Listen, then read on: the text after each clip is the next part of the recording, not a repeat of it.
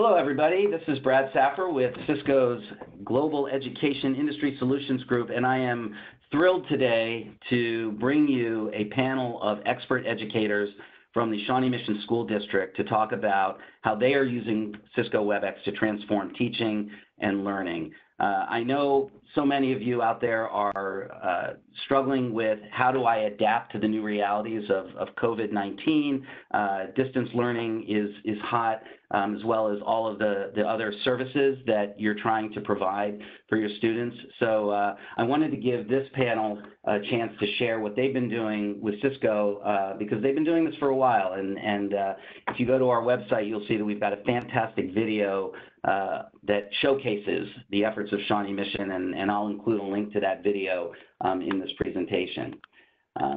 So we have a wide range of perspectives on the call. The four folks from Shawnee Mission include Drew Lane, who's the Executive Director of ICT for Shawnee Mission School District, Kathy Keith, who's the principal of Westwood View Elementary School, and then two fantastic teachers, Angela Harris, who teaches across a number of the schools in the district.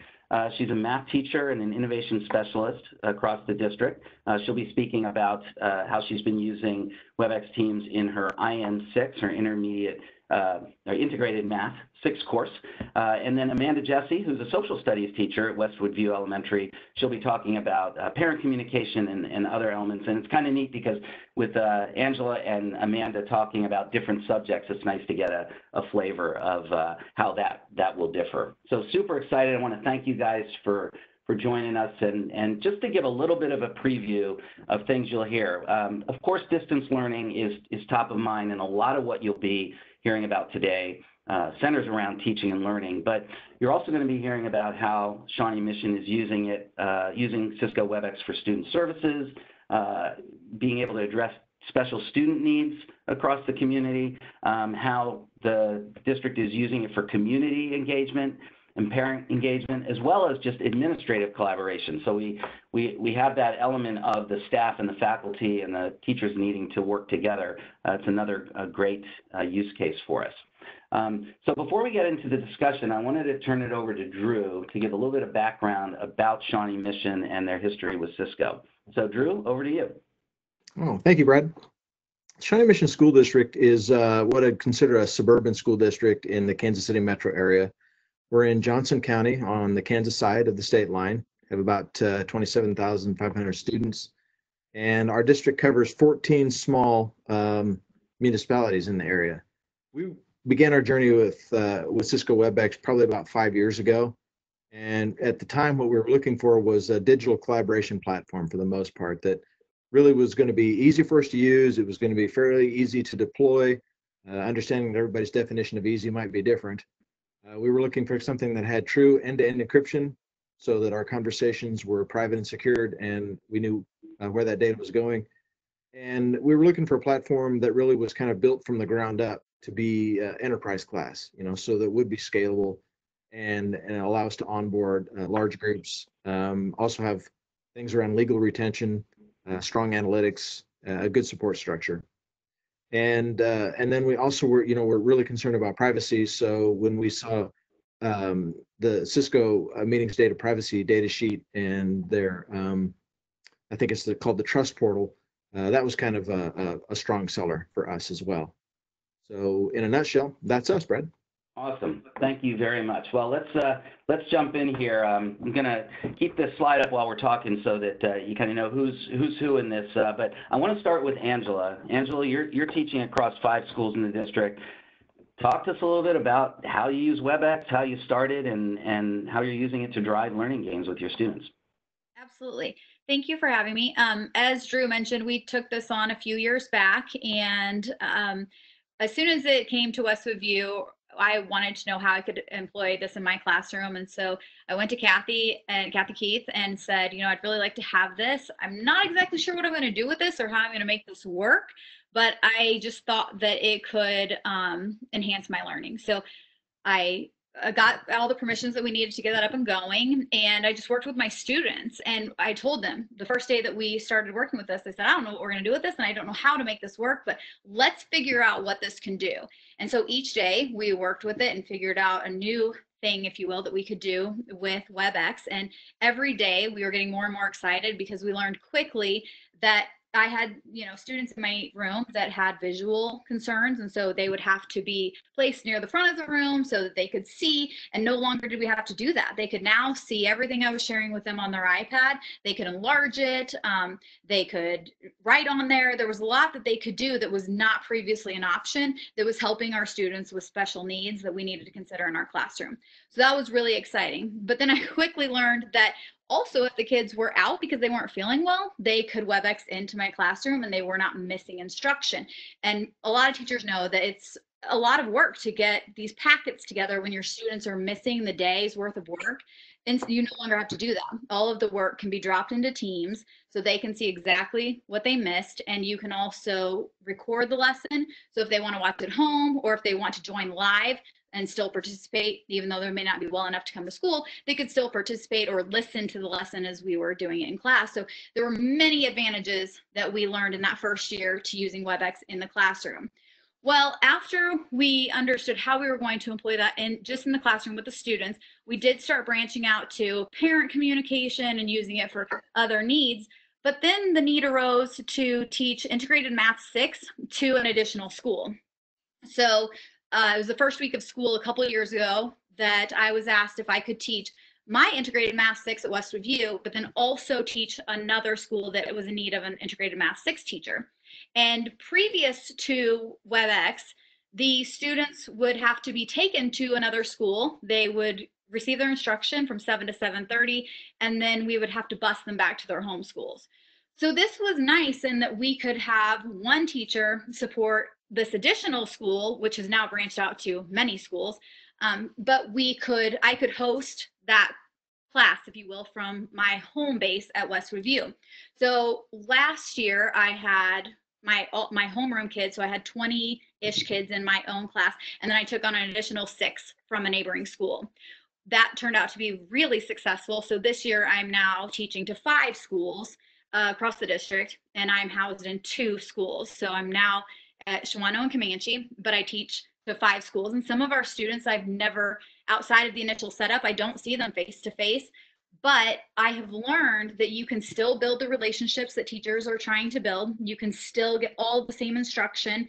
We have data to support that not only are the kids learning, but they are learning at an accelerated rate. And so when we got our MAP test scores back and other things to look at to justify that there is learning occurring, we were so excited to see the exponential growth from these kiddos. I had kids that were in the 70th percentile, meaning, they're performing better than 70 out of 100 kids, but they're now all above the 90th percentile. So we were able to see incredible, exciting growth, and these kids were being taught only using WebEx. So as you kind of learn how to use the WebEx meeting component to teach, I use a document camera almost every day. So kids are seeing me work the problem. I'm talking to them just like I'm talking to you now. But then I also have the Teams component, which is where I put all of their homework. So it's nice that everything is time-stamped and dated. So you know exactly what day this assignment was given, you know exactly what the assignment's supposed to be. If parents need to see what the assignment is, they can look on their child's iPad and you can see Mrs. Harris dropped this assignment on this day, and here's what they're supposed to be doing. So it's really clear. There's no confusion around what's being assigned and when. So that's been nice. And then the additional component that's really been added for me this year is the Spanish translation bot, which as I moved to these schools that have a higher rate of Spanish speaking students, we didn't really use the Spanish translation bot at West Review. So I kind of dug into that this year, and we used it with students. We used it with parents. I was using it to translate Spanish verbiage for our website. It was just incredible how reliable and dependable it was, and it's quick. So we have our ELL teachers, our English language learner teacher, and our 6th grade teachers using that integration bot all the time. So that is a game changer. And I honestly just don't know, looking back, how I could even teach anymore without using WebEx, because it's just become such an integral part of how I teach now and how our students are learning. And for me, it was so exciting that my kids that are in integrated math 6, when we had to step out of our classrooms, this was still normal for them. So whereas a lot of learning and teaching was interrupted, for us, this is normal. And so the location didn't matter. So it was really exciting that their learning has continued as normal.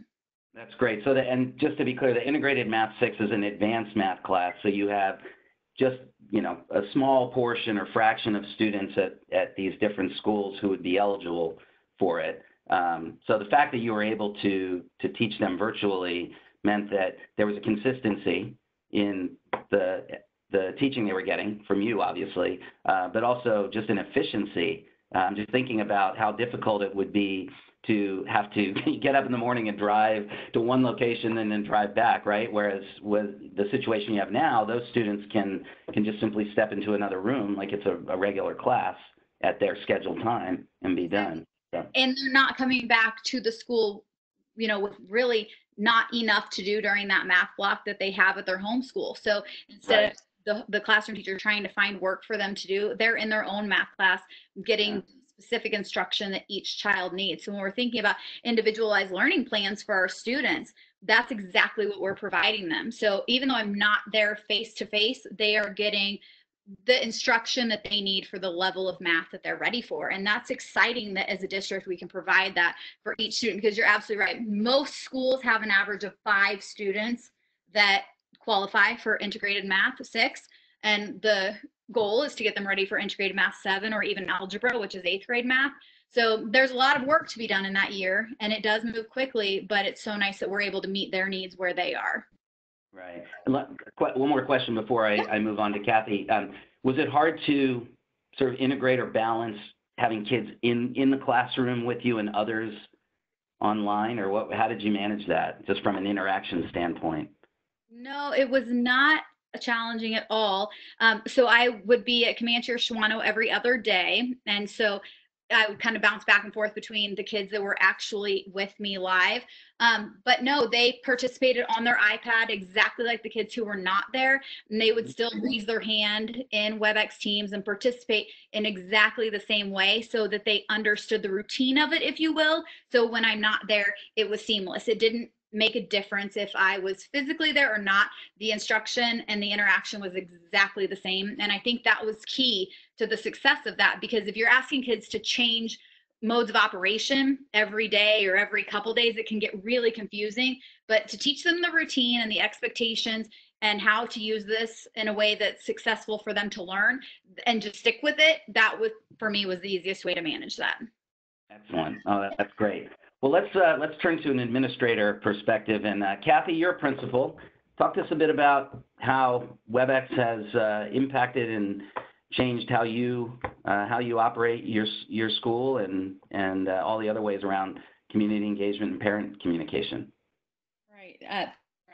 First of all, I like to think of WebEx as just a way to solve my daily problems. And the way that it came to Westwood View is after Drew introduced it to us, is that I had a family that was going to take extended leave due to an illness, and they were going to be out of town for 12 weeks at the minimum. And so, collaborating with that parent on how we can still educate their children was the purpose of why we wanted to look at WebEx. And so we were able to have those children log into their classrooms daily, even though they were hours away, and not miss instruction. So now it's just a part of my thinking. Anytime there's a problem at Westwood View, I think, well, how can we solve this with WebEx? And so one of the other problems that we have is that we have to share teachers sometimes. So a lot of my special teachers and my special education teachers are part-time. And so if I need them at my building for something that they are in another building for, I can always WebEx them in, whether it be a staff meeting, an IEP meeting, which is an individual education plan for special education students. They can just WebEx and join us no matter where they are. So that also helps on the parent aspect of it. When they are not able to join us, say for an IEP meeting, they're able to stay at work and log into our meeting and still have the same access and then the same conversation as everybody else at the table. Other things that, problems arise at school is that when I have first or second year teachers that need to go off site and collaborate with another teacher, that causes a missed class and somebody to have to cover a classroom. Where now with the WebEx tool, I'm using a lot of the recording aspect of it. So my first and second year teachers with their mentors will record a lesson that they do in the classroom, and then they will get together in their planned time to collaborate instead of having an empty classroom with a sub in it. So that's a very nice feature that we use as well. When we decided we were going to shut down schools for this COVID-19, I wasn't in a panic at all because I thought, well, we can just WebEx the rest of the calendar throughout the year. So anything that's on that calendar, I told my teachers, we're going to continue with it. So with our kindergarten roundup, we did a virtual roundup. With our staff meetings, we do virtual staff meetings.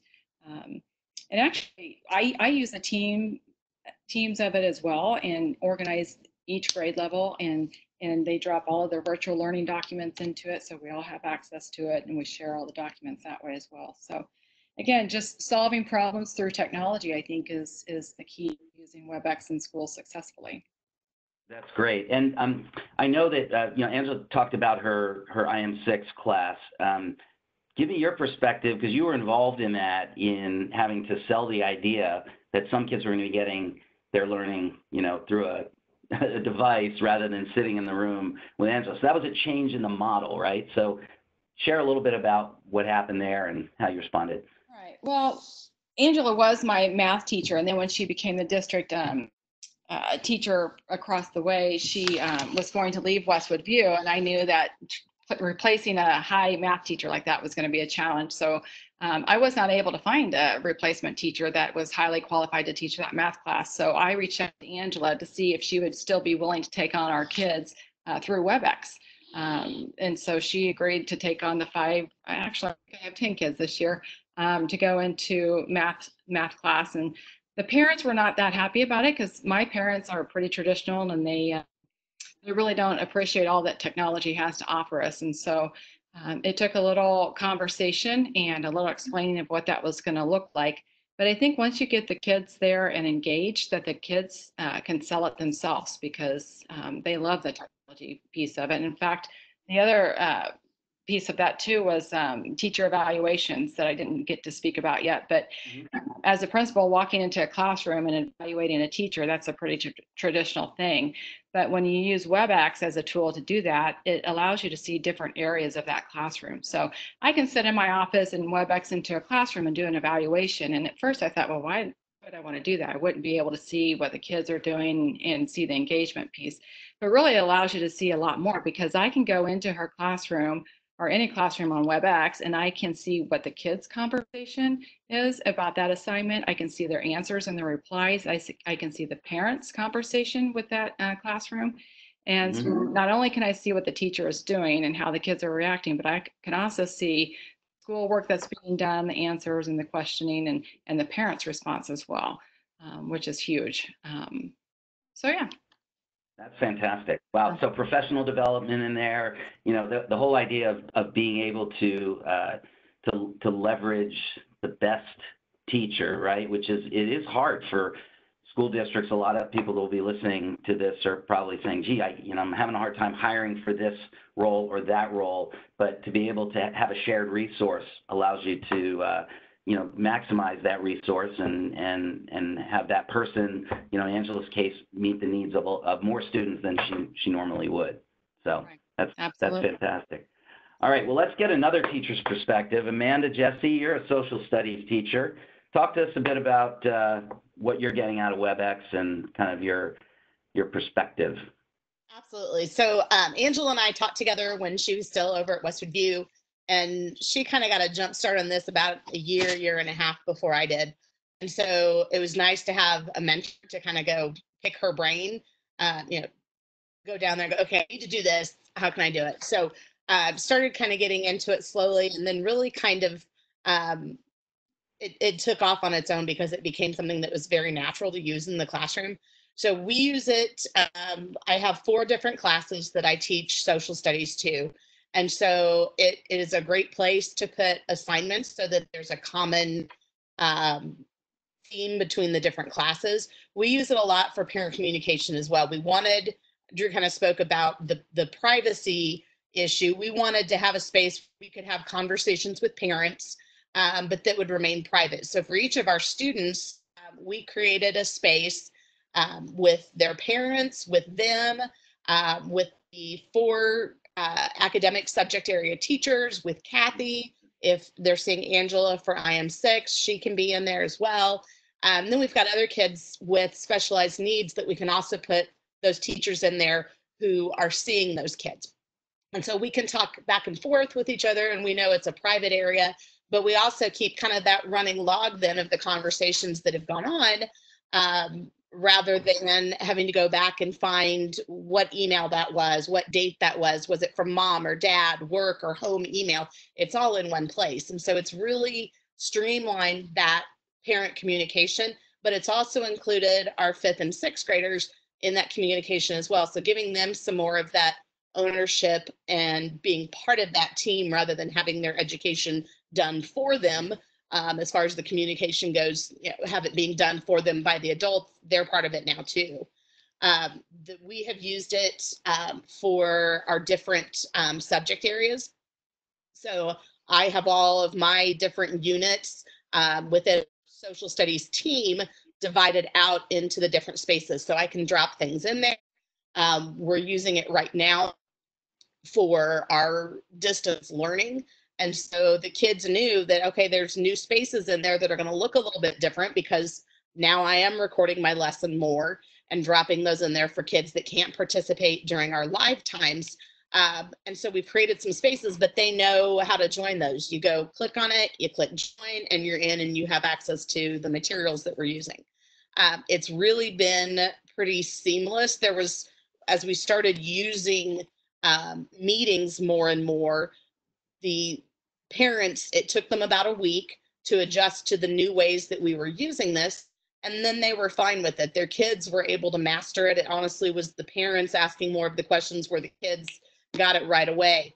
And so to be able to use that, and it helps now, it helps at school to maintain those relationships.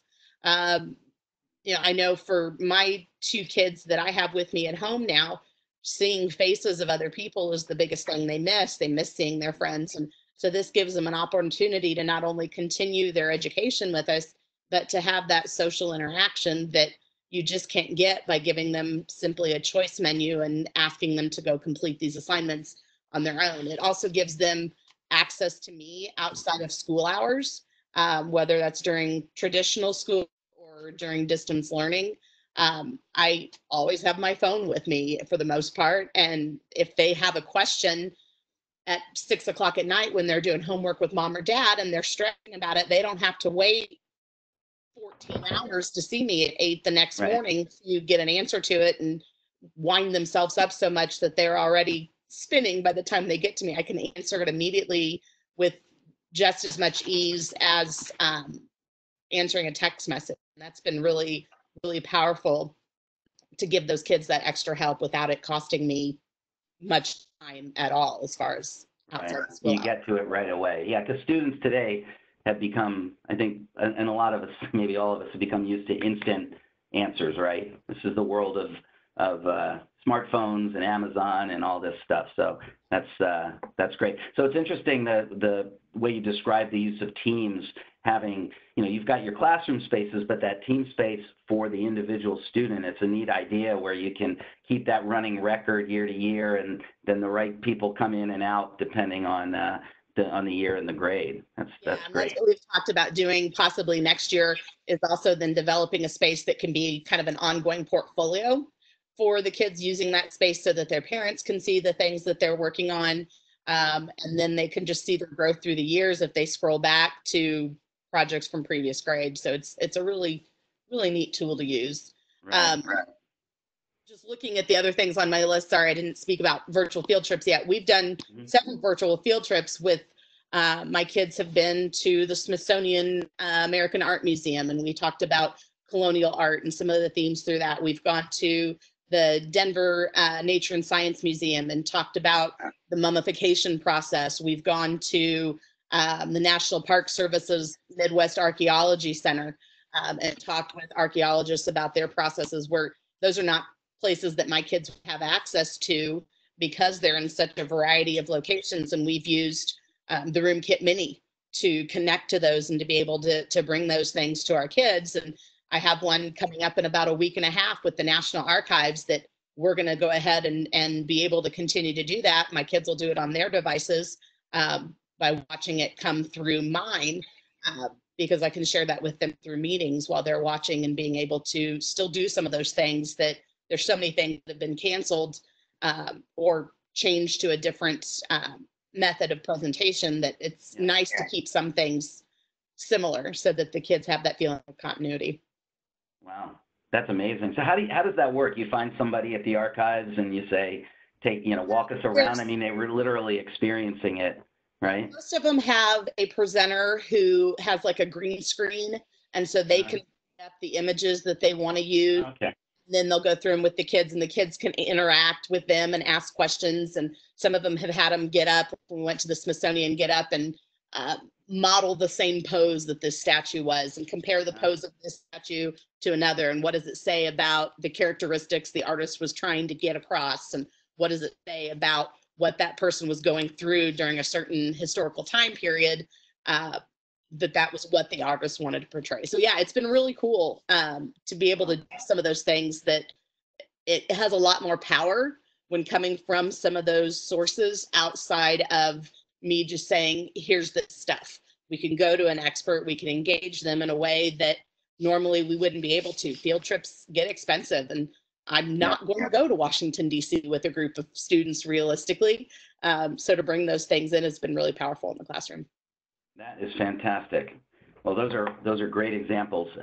Let's turn now to the IT side of the house. And Drew, you're responsible for making sure all this technology works across the district, and you also have a different lens on this from the standpoint of not just things working well, but we're talking about students and their data and their information, and so you have a lot of responsibilities on your shoulders around privacy, security, and compliance. So talk to us a bit about that from your perspective. Sure. Gosh, those folks are a hard act to follow. I know. They've really told you the stuff that's fun to hear. The stuff I'm going to talk to you about is the stuff that people are kind of like, oh yeah, okay, I guess that's fun. I guess that's all right. Well, we probably wouldn't have done our due diligence without thinking about those things, and so one of the things that's on the list there is administrative collaboration, and very much like you've already heard about teachers collaborating with students, teachers with other teachers, teachers with principals, all that. You take that clear to the very top at the district level. That kind of collaboration goes on amongst district administration and officials. And so I don't think there's anything there that is probably particularly more interesting than what you've already heard. So we'll skip right into kind of the security, privacy, and compliance pieces that really kind of underpin all of the stuff you've heard about there before. Security is important to us, making sure we know where this data is, we know who has access to the data, we know where the data resides, those types of things, and where it won't go. Those are very important things to us. A lot of the stuff that goes across our WebEx platform deals with minor students. And so you've got to be particularly careful about what happens with their data. So we don't want that data getting siphoned off. We don't want it going anywhere where it's not supposed to go, anything like that. And this platform provides us a level of security that we're confident that doesn't happen. As an example, we know that it has end-to-end encryption, and then we also know that the content is stored in one place, and those encryption keys are stored in another place. And Cisco is pretty transparent about that, in that they'll also say, and listen, we're happy to store your encryption keys for you if you'd like us to, but if you'd rather store them yourselves, here are some specifications on what you would need to do that, and then you can certainly store those encryption keys yourself. And I think that's probably philosophically a positive in the case that we made for WebEx and its use, in that it was just kind of that yes, we agree security is important. Privacy, along with that, knowing who is in your meeting, knowing who you have in your meeting, who is not in your meeting, having control over who comes into the meetings and doesn't come into the meetings, those types of things. I think that's very important in terms of privacy. In the continuous learning environment, that's important because it's hard enough getting a young person's attention when you're in the same physical space. It can be, a factor of 10 harder when they're not in the same physical space. And so if you have to worry about, errant entries into your meeting or classroom in this case, or whatever, people you don't know, it makes it pretty challenging to keep kids on task. Plus, you're never sure about what kind of behavior you're going to see from those folks that would come into one of those. And so I think that's a concern as well. And then, in one of the earlier slides, I talked about scalability and those types of things. And down here, we're dealing with the concept of compliance. And compliance, it really, there's several touch points there where compliance is important to us. Obviously, keeping student data private. We have mandates at the state level, and there are mandates at the federal level for keeping student data private. Whether you're talking about FERPA or the Kansas Data Student Data Privacy Act, those types of things, those are compliance points as well. But because of the breadth of use we see in the district, there are other potential compliance points that we have around HIPAA or some of the medical stuff that we keep, but then also in terms of open meetings and whether or not these conversations that we're having, if we're having them with elected officials and those types of things, are accessible to the public. And so making sure that we have the tools to do e-discovery and retention and those types of things so that we could provide those resources should somebody ask for them or should that become necessary. That's an area of compliance that's also important to us. And the tools that we have in the back end of the Webex platform makes that possible for us. So, I think when you combine what we talked about earlier around ease of use, scalability, and ease of deployment, you couple that with the security, privacy, and compliance pieces, and then you put that together with all the wonderful stuff you heard from our teachers and administrator about collaboration in general, it made a really solid case for us to adopt it, and it's up to this point has paid high dividends for us. And that's about it, Brad. That's fantastic. Yeah, and I'll just you mentioned the being able to control who's in your room. I'll just turn to Angela real quick. Angela, you just had a recent experience with that where you luckily were able to manage a possible intruder. You want to chat about that real quick?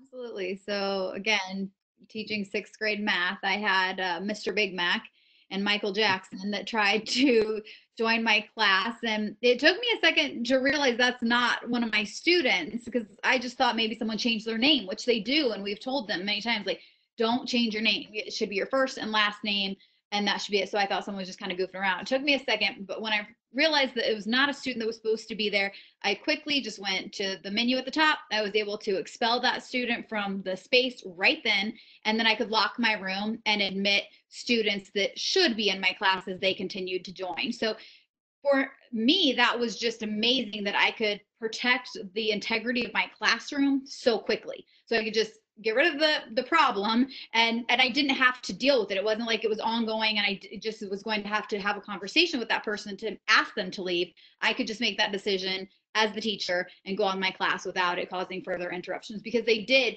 continue to try to join, and you can see there's an orange little bar that pops up telling you the name of the person trying to join. So as I saw students that I knew should be there, I could allow them entry. And the ones that were not supposed to be there, you can just ignore them, and they're not impacting your class, and your students aren't seeing it, so it's not disruptive.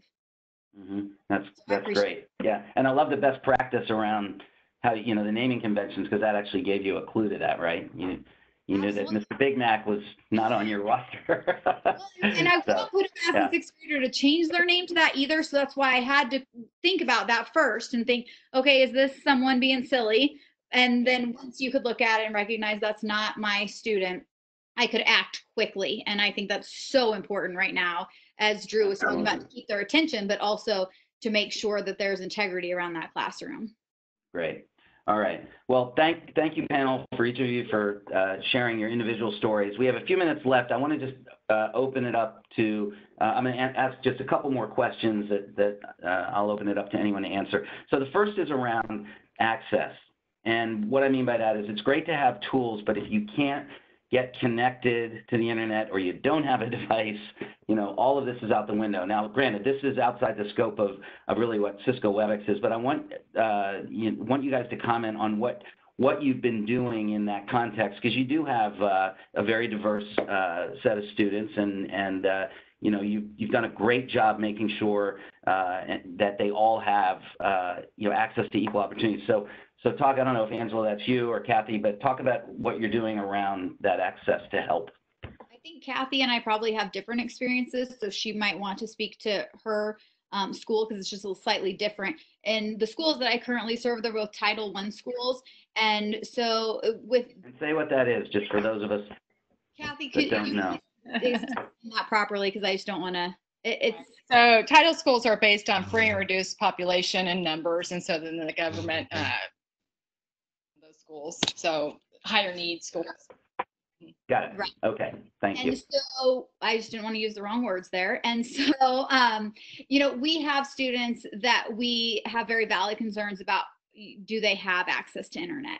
And so we've had to employ a number of things to make sure that we are connecting with those families. So starting with reaching out to them via phone, but you have to remember a lot of our families are Spanish speaking families. So we had to get translators, or we were using our Spanish translation bot, people who have some Spanish speaking experience or knowledge. They were able to type in what they wanted to say and make sense enough of it that they could have a conversation with a family member to ensure that they were getting the information necessary to connect with Spectrum or whomever's in their area that's servicing internet at this time. But it has been a very large undertaking. Fortunately for us, we are one-to-one, so that means every child has an iPad at the elementary level. So we don't have to worry about them not having a device. They have the device, but they did not necessarily have access to internet. And there has been even some delays of a week or more of getting them set up. But at this point, we've contacted every single family, and we are either in the process of getting them set up or they already have been set up. So it was a large undertaking, but well worth it. And at the end of the day, to feel like our students have a device and they're able to connect with us is exactly what we were aiming for. So I think the whole team did a great job. That's great. Yeah, I think, you know, we've, on previous calls, we've highlighted the fact that most service providers now have these free offers out there, but what you just pointed out was the importance of tying that together with a student. And that's the hard thing, and that burden, for better or worse, falls on you. Probably for the kids, the better, because you know how to get it done, but it's just another thing on your plate. Okay, so a lot of people listening to this are, you know, they're in this tough boat of trying to adapt to the new reality of having to do distance learning, right? So again, open question to the panel. What advice would you give these people who are struggling with this, you know, adoption, whether it's just themselves trying to get on board with leveraging technology to do their job virtually, or trying to get their peers on board with this because they're relying on them? What are, you know, you guys have been through this now. You know, this is your new normal, right? You guys were ready for this moment, but it probably wasn't easy right out of the gate. So what's your advice to those that are new to this whole distance learning and distance services? I'll jump in on that one, Brad, if that's okay. Please. I work in a team of 4 teachers where we each are teaching a different subject, and I have social studies, and we're all at a variety of places in our careers. We've got one of the teachers who is a year or 2 away from retirement. We've got another one who has been in one position for years and now is moving into a classroom position. We had one teacher who was brand new to our building this year, but had several years of teaching experience behind her. And so we were all coming from different ways. And the biggest thing I would say is give it time. And I know that's something that is easier said than done right now, because it feels like we need to be so immediate with getting this together.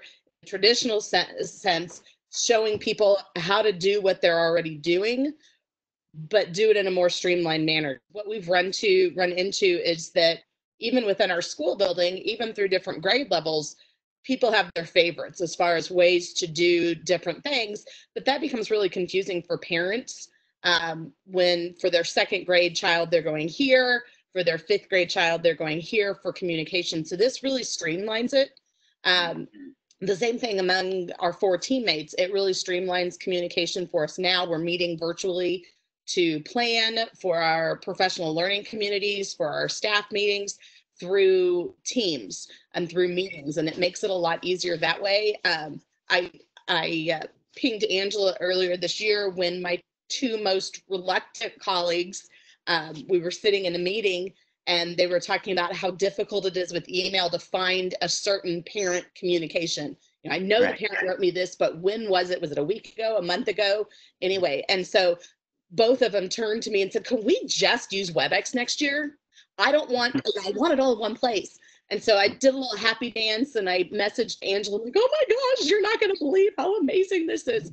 And so that element of time of getting used to it, the same thing for our parents, this first week and a half of distance learning, there were so many questions of how we were going to be doing this in a different way and the things we were going to add to it. I had not used meetings as much as Angela had. So for a lot of my parents who didn't have a kid in the IM6 program, that end of it was new. And so being able to get them comfortable with it, get them comfortable with, yes, your child is still going to see me.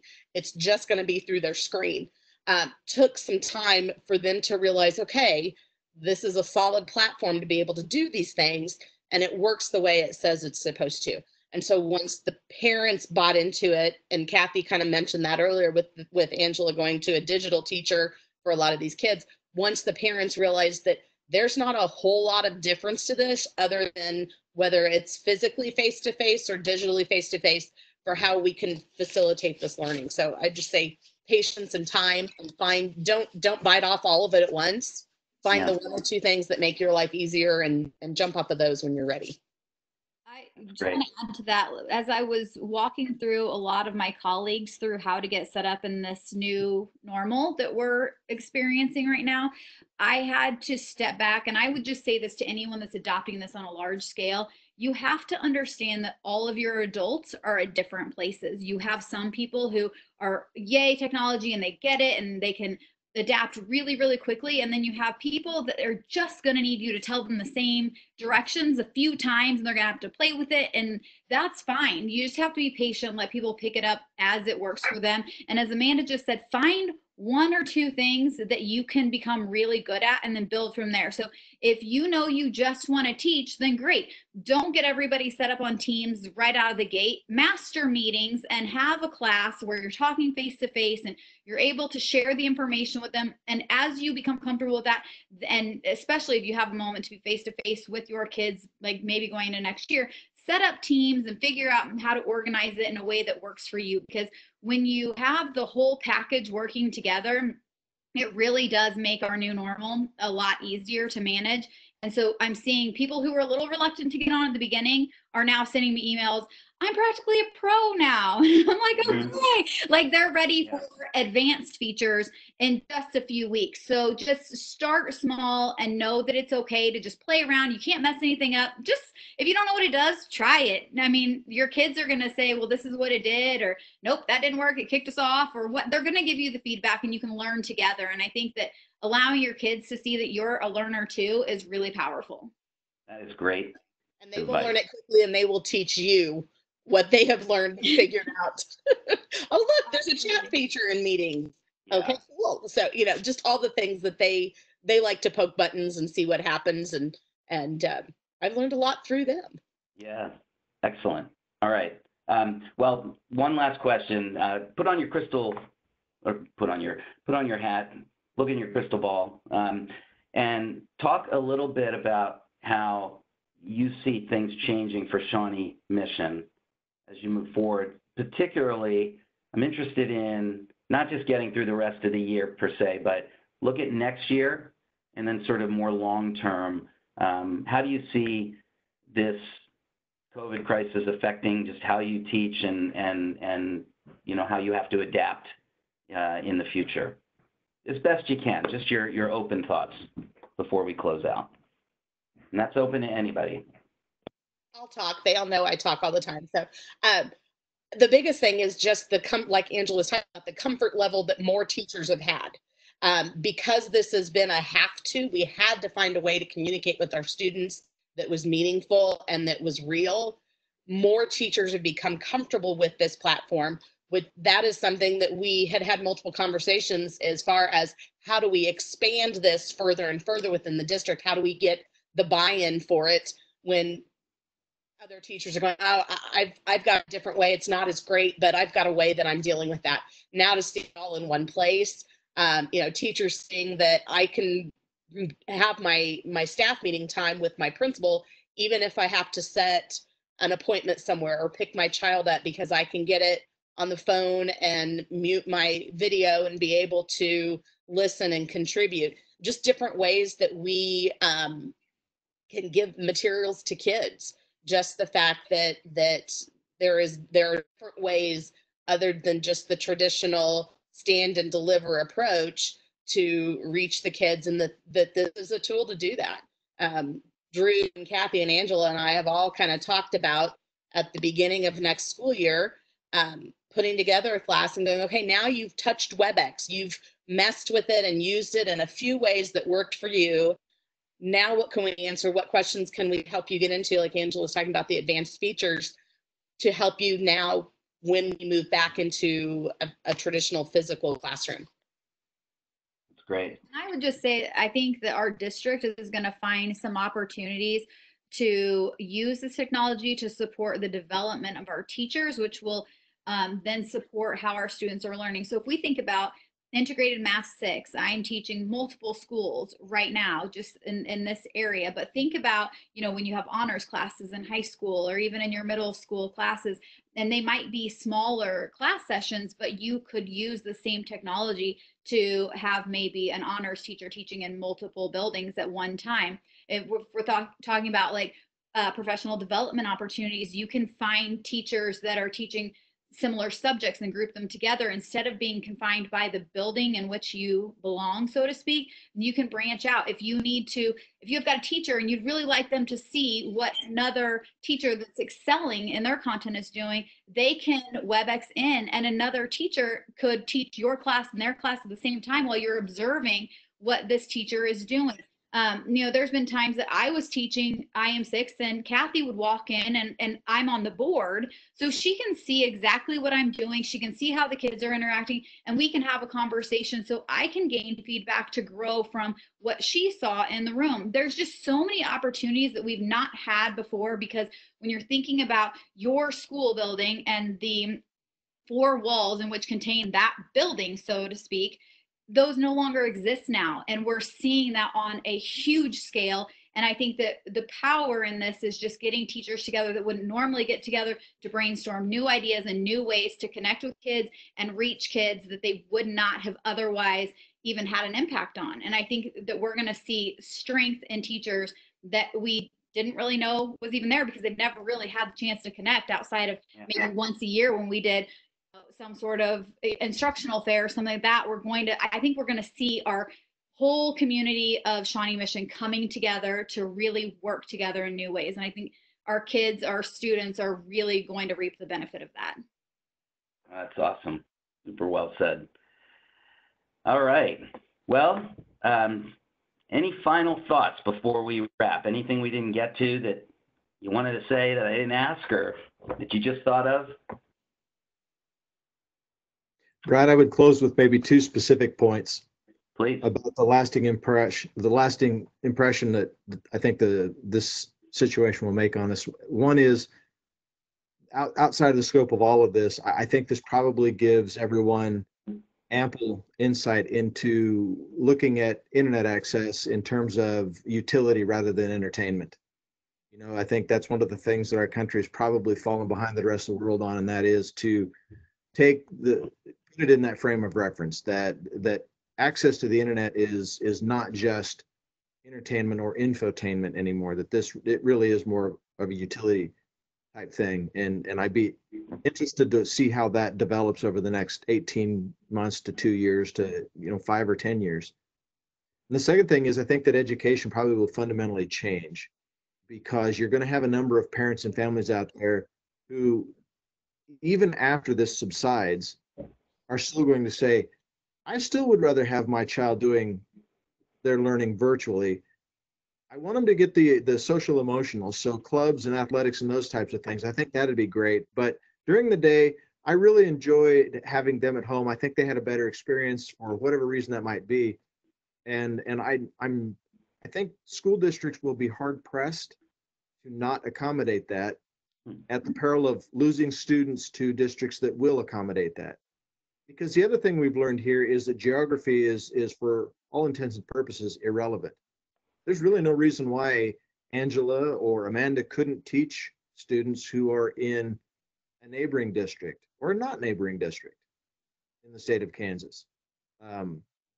So I wonder what kind of an impact that will have long range. And I think that the underpinnings of a good collaboration platform will make those types of things possible in the tactical future and the strategic future as well. Just my 2 cents worth. Jumping off of that, I think it's going to be, parents are going to find that there are ways that they can get back some of their time as well, as far as the convenience, not only of having their child be able to WebEx in when they're sick. Maybe that wasn't something they had ever dealt with before.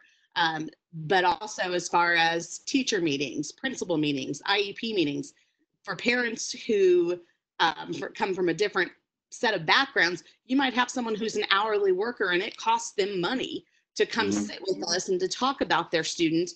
And so if we can give them back the drive time to and from work, that's going to make a difference. They're going to be more likely to be able to meet with us. We're going to be able to more efficiently communicate with them because we can give them that time back. So things like parent-teacher conferences, where some schools have much lower attendance rates because it's a choice between, do I go to work or do I go visit about my child? That choice to some extent has been made easier. That's a great point. That's a great point. Kathy, anything from you? You haven't had? Yeah, just I was just going to chime in on equal access. I think that's one of the things that we really worry about when we talk about educating kiddos and equal access. Well, we all know that not all kids have one-to-one and they all have their iPads, but we do know that you can use WebEx on a phone or you can use WebEx on your home computer. And so for those kids that didn't come pick up their iPads, they're using their home devices. Those kids that don't have those devices, if there's not a device in the home, then there's usually some money in schools, especially title schools, to have devices purchased for that building and so forth that kids could check out.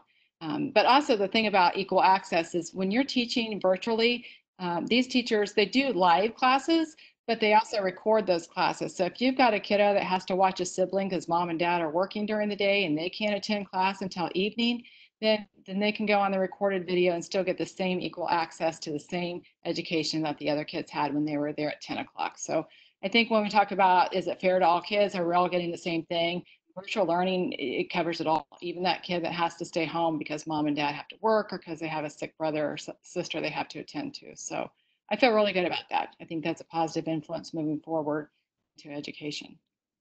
Yeah, those are great closing thoughts. And I'll just throw one in for myself. I was a teacher a long time ago, but now that I'm back to teaching my kids at home, I think that one of the things that'll come out of this is an appreciation for educators like you. And I really mean that, because it is not an easy job. I mean, what you all are describing, it's not just about the content that you're teaching in the class or just the administrative stuff. It's all those relationships that you're managing. It's connecting those dots. It's all the things that need to happen that aren't part of your job description that you have to help facilitate to get to that end goal of educating your students, keeping your parents involved and informed, and really developing that sense of community. So I'm certain that that's already happening, but I think that's going to be a big shift as well. So with that, I want to thank you all for joining and for sharing this. I think all of the educators that are going to be hearing this around the globe will really appreciate your insights. And I look forward to checking back with you, in 6 to 9 months when we're in whatever we are going to call next year's school year to see how it's going and kind of get your advice and thoughts on where to go next. So thanks again, Angela, Kathy, Amanda, Drew, and we will talk again soon. Thank you.